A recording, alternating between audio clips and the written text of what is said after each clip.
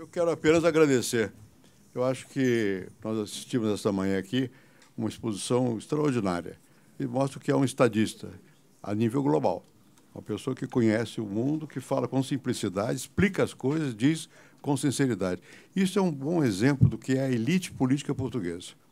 Eu tenho bastante familiaridade com a elite portuguesa. Eu vou pelo menos 2 vezes por ano a Portugal e há muitos anos. E conheço da esquerda à direita, ou se é que é a direita lá, enfim, ou se é que é a esquerda também. Esquerda, bom, mas conheço a todos eles. Esse amor pelo Brasil é sincero em Portugal. Há um sentimento realmente assim. O Marcelo, atual presidente, também tem filho aqui no Brasil, o irmão veio no Brasil. Quer dizer, essa é uma ligação muito, muito forte. O Mário Soares era um quase brasileiro, estava aqui a toda hora. O atual secretário-geral das Nações Unidas, o Guterres, é a mesma coisa, né? Quer dizer, nós precisamos realmente aumentar nossos contatos, porque nós ganhamos, nós aprendemos com Portugal. Portugal, como é um país menor, foi e também um país inovador, que descobriu muita coisa, o mundo e tal, ele tem articulações globais. Nós somos muito provincianos. A diferença entre os portugueses e os brasileiros é que eles são cosmopolitas e nós somos provincianos. Então, é muito importante manter esse relacionamento e uma certa humildade da nossa parte para ver, como nós vimos hoje aqui, essa manhã, quer dizer, com que facilidade os grandes temas do mundo foram tocados e sem nenhum exibicionismo, sem nenhuma pretensão de nada, simplesmente porque ele conhece, sente, sabe e tal.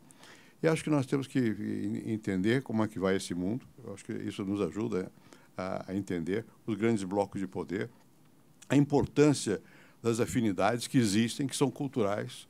As coisas não se resumem às dificuldades financeiras, há algo além das finanças que tem que ser tomada em consideração. E também é preciso reconhecer o que foi dito aqui, que a Europa vive um momento de prosperidade.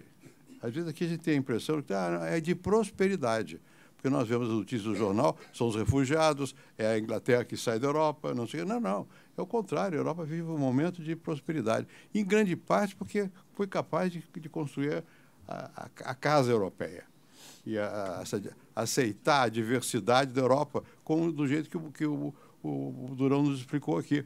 Quer dizer, não vai ser amanhã que vai ver as coisas vão ser resolvidas. Eu estava relendo para publicação minhas memórias de presidente, os últimos 2 anos, um encontro que eu tive com o Shimon Peres, no Peru, e o Shimon, que era um sábio também. E o Shimon Peres diz, olha aqui, o que está sendo pedido agora aos palestinos pelo governo americano não dá para fazer, é inviável. O Arafat, no fundo, ele quer a paz, ele não consegue, porque eles também são divididos. E não adianta a gente colocar problemas antes da hora, tem que ter uma certa paciência histórica. Foi o que ele demonstrou aqui. Temos que ter paciência histórica. O que vamos fazer com a Turquia? Vamos devagar. O Brasil está em dificuldade. Vamos devagar. A Inglaterra saiu da Europa. Vamos devagar. Não é ir devagar no sentido do tempo que passa e não se faz nada, mas é ter a compreensão, a paciência histórica de ver que há tendências de mais longo prazo e que têm que ser cultivadas. E, a meu ver, o que foi feito na Europa é uma construção que tem um valor civilizatório inexcedível. Inexcedível. Nós não conseguimos fazer aqui entre nós, no Mercosul, nada de nem próximo do que foi conseguido na Europa. E é uma pena. E é uma pena. E não só no Mercosul, em outras coisas mais. Enfim, eu quero só agradecer muito a sua paciência de vir aqui, sua exposição e o ensinamento que nos deixou. Muito obrigado.